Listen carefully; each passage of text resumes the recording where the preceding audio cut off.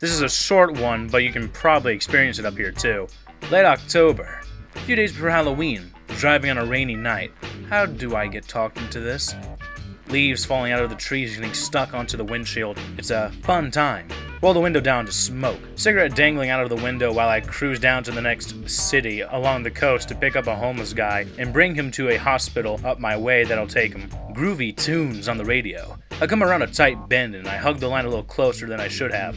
White Toyota's in my lane. Holy f***, gonna die! Jerk the wheel narrowly, miss the car. Come to a stop to get my wits. Crazy kids? This is what MTV gave us. Frazzled, lost cigarette. Light another one and park for a minute. Tapping the side of the car and listening to music. Some guy grabs my arm and leans in. You okay, mate? Smack his arm away and lean away from the window. You. I shout like that's gonna scare off the woods demon that just tried to tear my arm off. Friendly middle-aged guy, greased hair, stained mustache. Hey man, just checking on you. Glance in my mirror and spot the Toyota sitting behind me. Whoa man, you scared the shit out of me.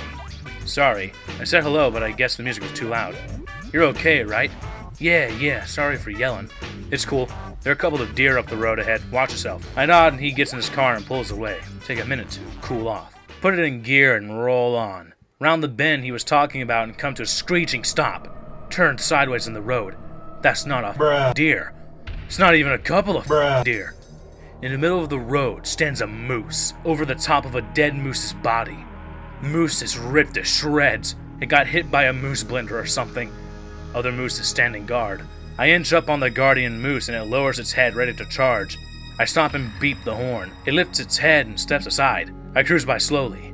Moose turns its head as if it's scoping me out for the guy who did this, to its wife or buddy or whatever. I pull beyond the moose and stop, looking back through my mirror, and the other moose lays down next to the dead one. Okay, it's time to leave. I get the guy and come back the same way, cause there's no other road that is as direct. Past the moose carcass, but no guardian moose. Round the bend again, and discover it's been hit by a dump truck. Took its head clean off. Slow down as we pass the head. Those damn eyes were looking at me. Felt like it anyways. Drive off. Passenger was asleep anyway.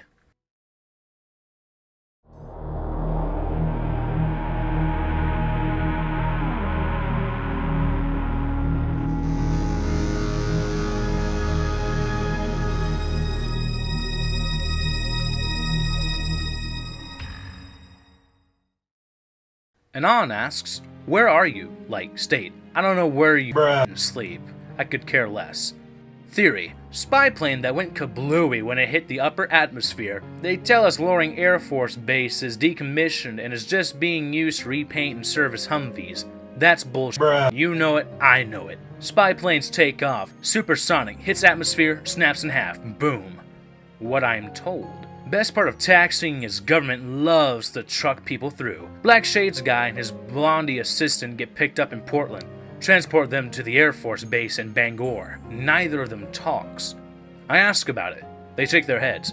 I shrug. Roll up. Guy at gate asks for papers. CIA types don't do papers. Gate guy gets miffed. Asks for ID. CIA hands him a letter.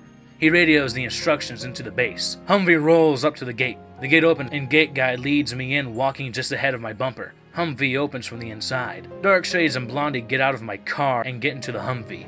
Get turned around by gate guy. I pull up to the gate and pull down my sunglasses, staring at the guy. You know what? That guy's an asshole. They expect us to go to war with Russia any day now. He waves me on. Oh, thank God I'm diseased.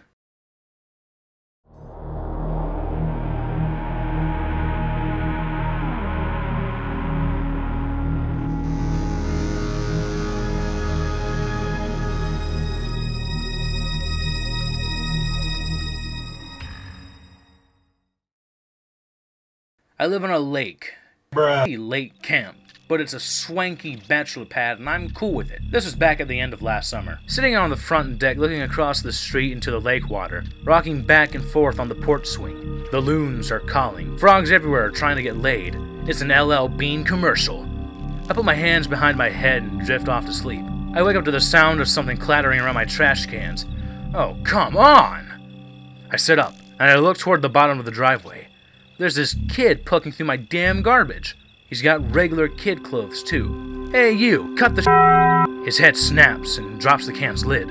Can't see his eyes, just know he's looking. I stand up and point at him. Go home, leave the trash alone. He stands there, staring. I get the same sinking feeling I did when I heard the coyote's bones being snapped. What the f*** now? Kid's arms twitch a bit, like he's got a chill or something running up his spine. Well? He leans down into the trash again. Hey! I step down off the deck and onto the gravel. My foot makes a crunching noise and something dashes into the bushes at the top of my driveway. Kid runs off down the street. I hear his footsteps for a while. I sit down on the steps for a minute contemplating getting a gun. There's a sploosh in the lake across from my place. Like a frog just jumped into the water or something. The loons stop calling for a minute. Well, time to go inside and lock all the doors and windows. Finally, get to bed after locking up the house, and listen to the loons start calling again.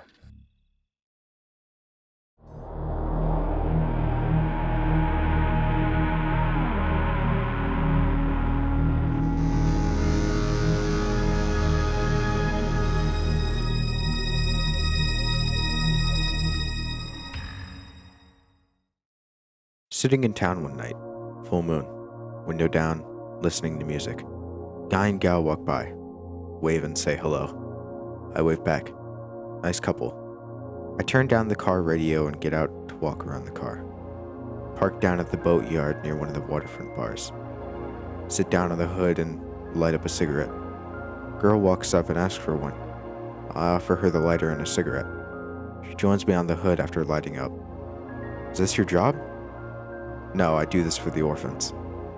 Very funny. Yeah, been doing this a lot longer than I can remember. Are you happy? Lady, I'm sitting on the hood of a Crown Victoria on a Saturday night. I'm not up for life lessons and philosophy. Fine, just wanted to know. Feel bad for being a jerk. It's not a great job, but I meet people, and I like people. It's a good quality to have. How about you? Smoking with taxi drivers your job? No. I'm just a girl wandering through the world. Traveler, huh? Welcome to the road. Thanks. She gets up and walks off into the darkness of the boatyard. Okay, bye. She waves over her shoulder. I hear a hard thud come from the boatyard. Time to man up, David. Get in the car and cruise into the boatyard. High beams on. She's standing on the edge of the boat lift with a piece of broken rowing oar. I get out and walk up to her. Everything okay? She nods and tosses the oar into the water. Gypsies are always okay, traveler. She looks over her shoulder to me. Her eyes are that weird reflective kind that animals are, so you know that they're about to run out in front of you. Nope, nope, nope, nope, nope. I get back into the car and back out of the boatyard. Radio to Central to send the cops down. They find a broken oar in her jacket, but nothing else.